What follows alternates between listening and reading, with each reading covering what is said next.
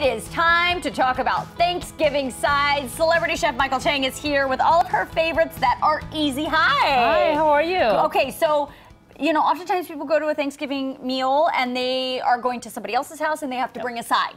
And it's always like, what am I gonna bring besides mashed potatoes, which everybody brings? Absolutely. So there's options. There are options, and I am all about simplicity. Yes. And so these are 5-minute prep Thanksgiving side dishes. I love it. And they're healthy because you're embellishing, you're engulfing in like fatty mashed potatoes and things with butter and rolls, and I think these are nice alternatives, but are packed with flavor. Okay, so where do we start?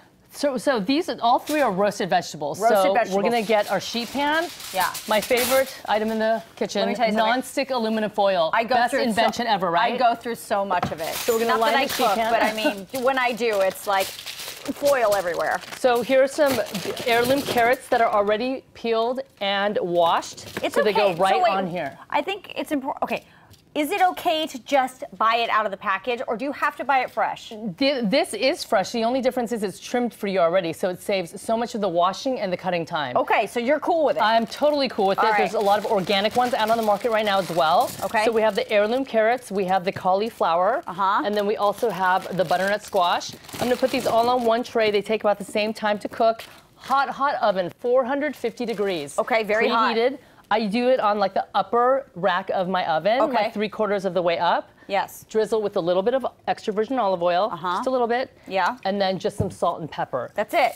That is it. For so this. it's high heat because you want caramelization in all of these vegetables that you're roasting. Okay. I think people were really into grilled vegetables for a long time, but honestly, roasted vegetables are the easiest, and they are so flavorful and yummy. All right. So we're gonna put this in our pretend oven here on the set. 450 degrees for how long? 20 to 25 minutes. Okay, Probably got it. 20 minutes if you have like a nice convection oven. Got it. So when you pull them out of the oven, this is what they look like. We're gonna start with the heirloom roasted carrots. Okay. They get caramelized and they're really beautiful and delicious. And I'm just gonna season this with a little bit of harissa. What's harissa? Harissa is a North African spice. Let me smell. It's mostly ground pepper, spicy red pepper, usually serrano, and then onion and garlic. They also have like a paste version. I like the dry because you can keep it in your pantry all year round and you have it. Okay. So this is gonna add a little bit of spice, so a little bit of harissa, and a touch, maybe just a tablespoon of maple syrup. Oh, so on the carrots? Yeah, on the carrots, and it's absolutely delicious. Really? Okay. So you have these, and then you can just put these on your platter. I garnished them with a little bit of fresh parsley.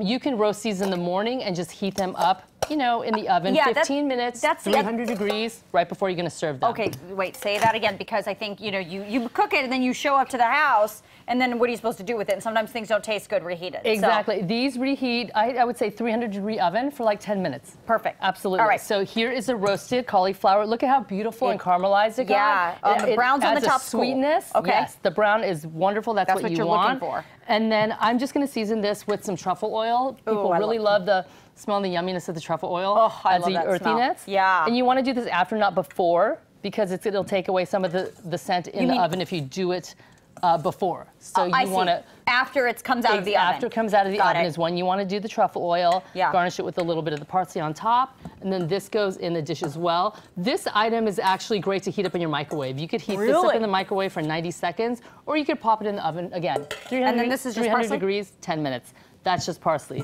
And then the last thing that we have. I'm trying to be fancy. Okay, this is honestly, I get more compliments on this simple side dish. I can't even tell you how many people ask me for this butternut squash recipe. Tell me. Roasted butternut squash, just like we did. We're just gonna drizzle, again, not a lot, maybe just about a tablespoon of the honey. Okay. So you wanna go ahead and mix that, Lisa? Yeah. And then it just adds a little bit more sweetness to the already roasted, delicious butternut squash. And then you can put it in the bowl there. Yeah. And then I'm just gonna garnish it with some crispy, crunchy pumpkin seeds. Which adds a really nice texture. I do like and it's a great alternative to nuts if you have nut allergies. Pumpkin seeds. And this, by far, is one of my most requested side dishes when people come over to my house. Okay. So again, easy Thanksgiving sides. The prep time was 5 minutes. Right. And then the last thing I want to talk about is the cranberry sauce. Let's talk about cranberry sauce, because I know that there are people out there that hate cranberry sauce, and to them I say you are confused. I it is agree delicious. with you. I think it's absolutely delicious. So bring this over and this one is a little bit about different. So this one is just 1 package of the fresh cranberries. I've added 3/4 cups of brown sugar, a little pinch of clove, nutmeg, and cinnamon, and then I've chopped up 1 jalapeno. If you wanted to go spicier, you could do serrano pepper. Oh. And then it's just the juice and zest of 1 orange. You put everything in the pot and you cook it for 10 minutes on medium-high heat. Oh. And it reduces the almost like a jelly juices, and it makes this amazing, delicious cranberry sauce. And again, all of these recipes you can find on my website, livingwithmichael.com, and it's Michael Y instead of an I. Right. And this is great on leftover turkey or grilled chicken breast or roasted pork loin. This cranberry sauce is delicious with pork. It's fantastic. And don't be confused. Also on the leftover Thanksgiving sub that I'm eating the next day. Absolutely. You have to have a cranberry sauce on it. You have to. You have to. Okay, so one more time, what's in here? A bag of fresh cranberries. Yes, not the frozen ones. Not the frozen ones, the fresh ones. Got it. 3/4 cups of brown sugar, a pinch of clove, nutmeg, and cinnamon, juice and zest of 1 orange.